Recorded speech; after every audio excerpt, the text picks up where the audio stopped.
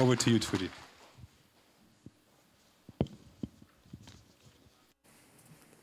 Thank you, Stefan, and thank you, our distinguished rapporteurs who really gave us feedback and nuggets from the various sessions. We now go into our closing session, and we have two speakers for this segment. It's my pleasure to welcome up Dr. Jun Kyung Kim, who's the president of the Korea Development Institute, KDI, the Republic of Korea, to make his closing remarks. A warm welcome, sir.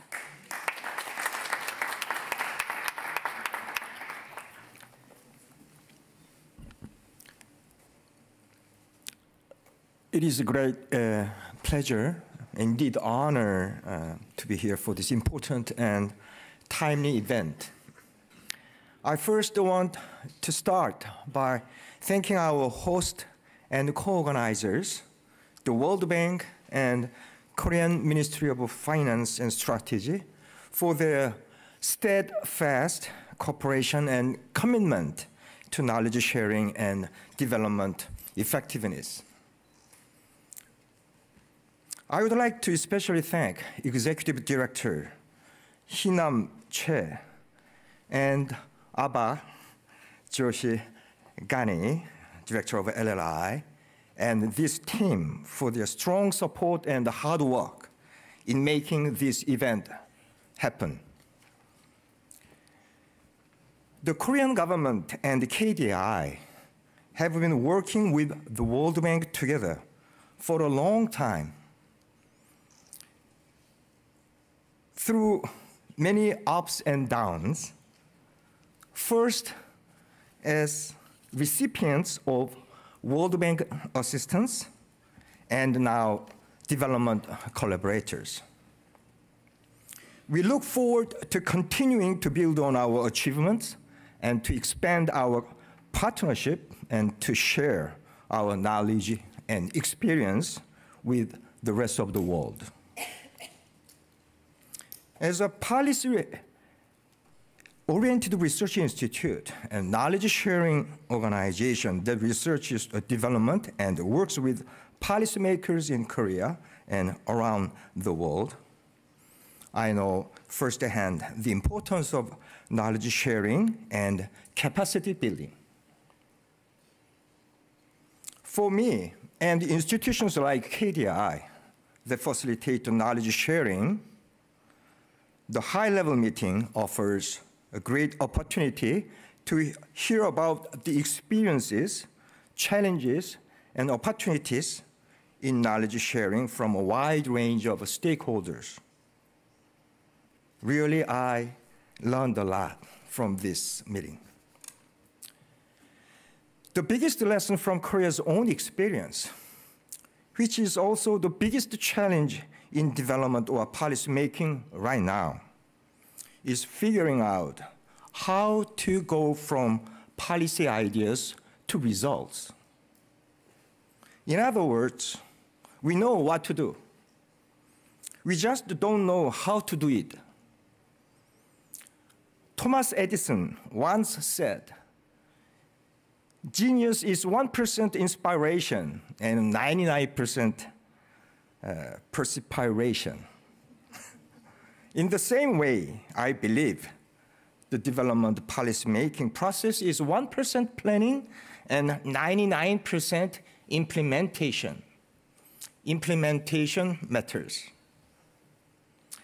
I firmly believe that knowledge sharing has a critical role to play in filling the knowledge gap between knowing what to do and how to do it. Hearing Education Minister yesterday, Education Minister Elvira Sereva of Kyrgyzstan Republic's experience of applying policy lessons from the knowledge supermarket made meaningful contributions in her country's efforts to expand access to education, tells me that knowledge sharing can make a difference. It also tells me that the knowledge must be relevant and context-specific. I firmly believe it is important to capture and share practical and adaptable lessons based upon concrete experiences that countries can use to produce better development results. That is why I believe case studies, a proven method of teaching practitioners. Case studies can play a critical role in offering important lessons, insights, and inspiration on the policy implementation process. Giving the textbook answer to development and policy questions is no longer enough. We must give practitioners and policymakers know-how to implement policies and to solve real-world problems.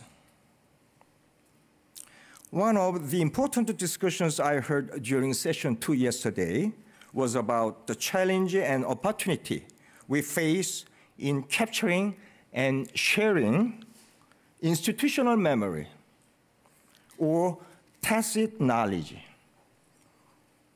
While it is difficult to define what is tacit knowledge and is also difficult to know how we can share it, I believe that this kind of knowledge is about values, practices, and culture that are promoted by organizations and the people. Do you promote problem solving? Is failure seen as a learning opportunity? Do you encourage inquiry and learning by asking questions?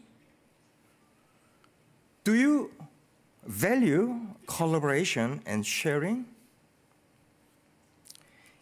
In discussing the importance of a tacit knowledge, I want to emphasize the quote shared by the keynote speaker yesterday that culture eats strategy for breakfast. Many of the reforms and policies implemented early in Korea's development laid the foundation for Korea's rapid social and economic transformation. These reforms and policies were successfully implemented because of the efforts to promote and institute a new way of doing things in the government, such as promoting good governance and monitoring and evaluation, and indeed robust monitoring and evaluation during the implementation process. These new values and cultures were institutionalized through informal education and training in the public sector. As an economist, I firmly believe incentives matter. As Korea's experience shows, setting the clear and measurable targets and having an incentive scheme to meet these targets are very important.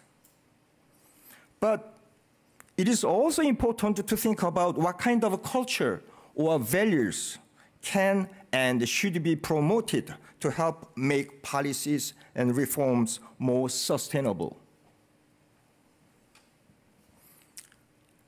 I also heard great discussions during session 4 yesterday about the challenge of being able to measure and evaluate the impact of knowledge sharing. How do we know knowledge sharing is working and producing desired outcomes? One of the main factors why Korea was able to achieve rapid social economic transformation was that Korea benefited greatly from technical assistance from the donor countries. A large number of policymakers and government workers early in Korea's development in the 1950s and in the 1960s,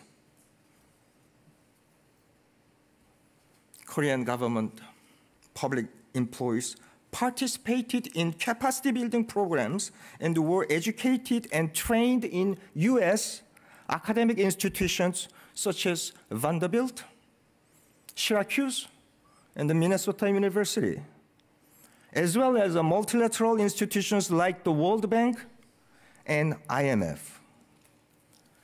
Between 1954 and 1962, over 2,000 participants were trained in the United States.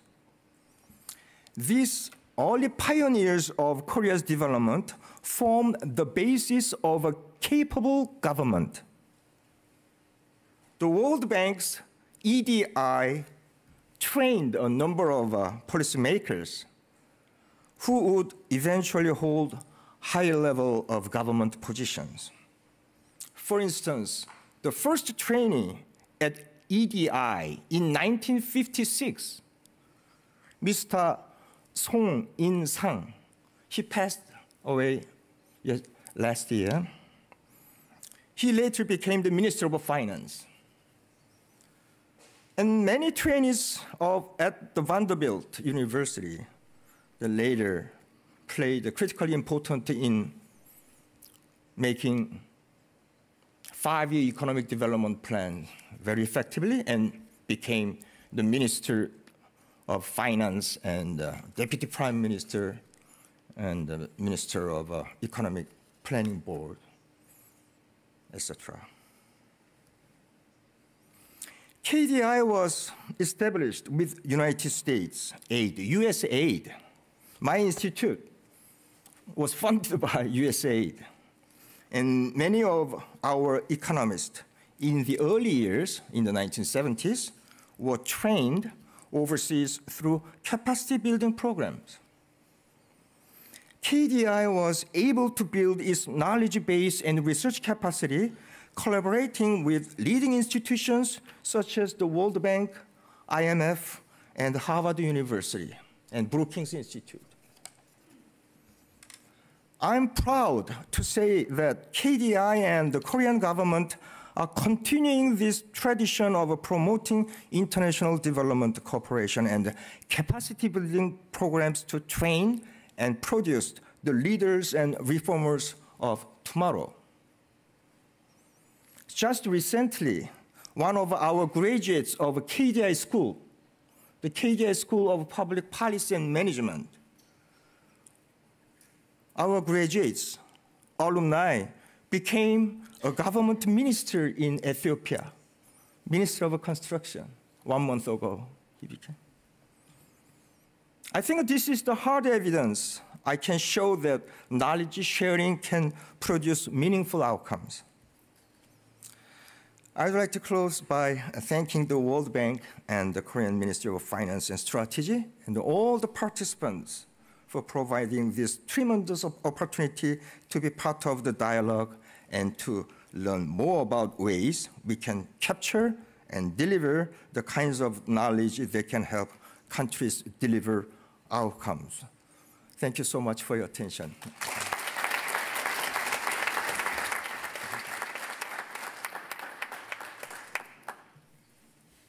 Thank you very much, Dr. Kim. And now we will welcome up Abba Joshi Ghani, who is Acting Vice President of the Leadership, Learning, and Innovation Unit here at the bank to make her remarks. Thank you. And good afternoon, everybody. Dr. Kim, President KDI, Your Excellencies, honored and distinguished guests, ladies and gentlemen, colleagues, it's a great honor to join you for this closing session. I think we've come to an end of 2 really remarkable days, and I am impressed by how you have all sustained not just your intellectual curiosity and your passion for knowledge and learning, but also that energy. I still feel that in the room, and that's quite something to say. And there's also been an amazing amount of buzz around the bank yesterday and today, and I think what it does is that it really takes this whole area of knowledge sharing, of what we're doing in the countries, of what you are doing in your institutions in your countries, and how the World Bank and other partners like KDI and GIZ are all collaborating. It just takes it and gives it an amazing amount of visibility, which is so, so important, because we always think of knowledge as out there, as embedded, that it happens automatically and it would just occur, but it does not, as we've learned over these last 2 days. I think the sessions from today were very wonderfully summarized by all the rapporteurs and the amazing knowledge nuggets that we got to take away, since we were not able to all attend those sessions. And I also wanted to thank Martin Raumer for giving his comments and his reflections on those. So it's really, really heartening to see all of you. I also understand, and I have been advised by the organizers, that there is a cocktail hour after this and some dinner, so I shouldn't talk too much, so I'll keep to that.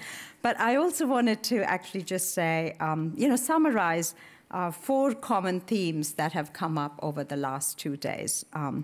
First, that knowledge sharing is a driver of global development, that it's not finance alone, it is knowledge and learning and eventually innovation which actually accelerates development.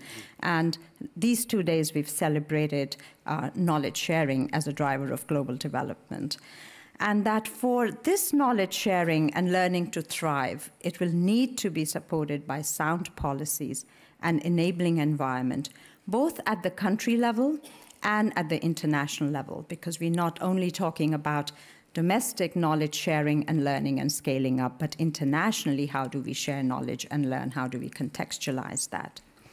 Second, there's much to learn about knowledge sharing, and we continue to need platforms that allow for knowledge sharing tools, approaches, and solutions to be shared and discussed. And I do believe that we have a global knowledge sharing platform that we have put together. And I think that each one of us in our own countries can create that platform to take this domestic knowledge sharing forward. Thirdly, we need to implement both just in time. We need knowledge now, we need solutions now that we can then adapt, contextualize, and use. But we also need programmatic knowledge learning, something which is multi-year, which is, over the years, which we learn slowly, we reflect, and we learn. So both just in time and programmatic. And we need to, and this would actually require for all of us to be prepared to anchor them firmly in results chains and to use a broad palette of tools to get to adaptation and replication of solutions. And I think that adaptation and replication is really important. And last but not the least, we need to further help country institutions strengthen their capacity for systematic knowledge capturing and sharing. And as one of the panelists mentioned yesterday, this is all about 3 things: people, people, and people.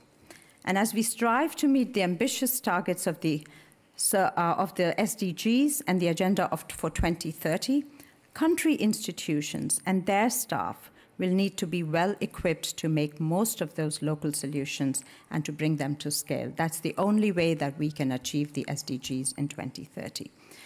And so these are the frontier tasks and the examples that we've heard throughout the last 2 days. And these are both encouraging and inspiring. And I think the 4 words that if I keep in the tradition of what are the 4 words that I take away, I would say that what is important in knowledge sharing is that convening, connecting, co-creating, and contextualizing. And I think that's really, really important. And as Kyle Peters, our Senior Vice President for Operations, mentioned yesterday, knowledge sharing is not only nice to have, it's not something that you have on the side, but that is actually, it's an imperative. It's absolutely essential if we want to reach a world free of poverty and increase shared prosperity. And I think that is a goal that we all share here. And I can't think of a way how this vision can become a reality if we were not, all of us, contributing to identifying, documenting, and learning from solutions that peers have come up with in any corner of the world, and then scaling those up. And the bank As one of the many organizations working on knowledge sharing, will further have to invest in its tools and approaches and more firmly embed the development of knowledge sharing capacity throughout its operations portfolio. And this is something that we are focusing within our institution to how do we capture our tacit knowledge from operations and then use it, adapt it to find solutions in other countries in similar operations or different sectors. So we are all constantly searching for that same solution of finding tacit knowledge and actually using it, adapting it, and using it to scale up solutions and scale up development. And we've committed to our shareholders to this agenda of knowledge sharing in IDA 17. And this event is a testimony that, yes, we are committed to it and we are on track. And I know that this is going to be a very important agenda for our next round of IDA 18 as well. But as you know, no institution can do this alone. And we all need to partner up to make knowledge sharing happen and build local capacities. And in that context, I can only highlight how Korea continues to be a critical partner on this work. I walked by the booth of KDI and Korea in the atrium, and I was just amazed to see how well they've documented their knowledge sharing program, the number of people who were there who wanted to see what they're doing. And I think specifically how well the KDI has put together its knowledge activities and its knowledge sharing program. I also remember just a couple of months ago, Dr. Kim, when you were here to talk about Korea's experience of development. And Dr. Kim at that time talked about how Korea invested in skill building and governance in the public sector. And that was the core of Korea's development program. But I think what came out of there, and you mentioned today, was the culture, the value that we create in order to actually take that leap of development. And, and Korea really is an amazing example for all of us to see and follow and to learn from. So, it is really a very, very valuable and deep partnership that we have with KDI, with other Korean institutions, and with Korea itself. So we've come to the end of this official program of HLM3, and I declare this closed, which means that now you can actually share knowledge informally and talk and chat. And I just want to thank you all again very, very, very much for making, firstly, this long trip here, for sharing your knowledge, sharing your intuitive sense of what works and what doesn't work, and being so very generous with it. And I'll be remiss if I did not thank the organizing team, Stefan, Twitty, everybody else who's here, who's really worked hard for the last 3 months to get this together. I know it looks wonderfully seamless and effortless, but I think that's the magic of really good teamwork. So I'd like to thank the team for organizing this. Thank you all very much.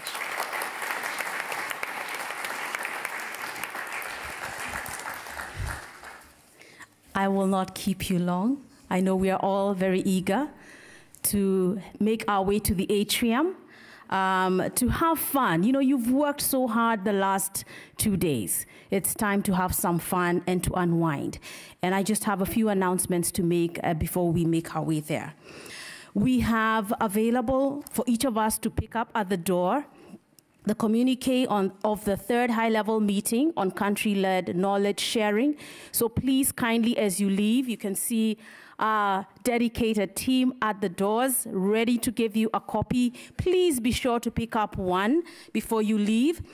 Secondly, you will also find on this side, if you exit from this side, you will also find the different airport schedules for tomorrow. Please pick the one that is for the hotel that you're staying in. So the airport shuttle schedules are available, but they, I believe, to the left of the right side of the globe, that is outside of the lobby. Please be sure you've picked the right schedule for the hotel that you are staying at. If you have any translation devices with you, please could you drop them off at the door? They will not work beyond this venue. And finally, please, as we make our way back to the atrium, Be sure that you stay for a while because you will be hearing the announcement of the winning team for the contest, the poster contest, and I hope you voted. I hope you voted. We'll be having the announcement and presentation for the group that was nominated or voted as winner for the winning poster. That just might be you. So on behalf of a very dedicated team that has worked tirelessly behind the scenes, and some have told me not to name them, but they will be named at the reception. We really thank you very much for your presence, your engagement. You have been an amazing audience to be with and to interact with for the past 2 days. We wish you safe onward travels back to your homes. And many thanks, and God bless you. Please, let's make our way. Okay. So let's make our way to the atrium for fun, food, and a live band.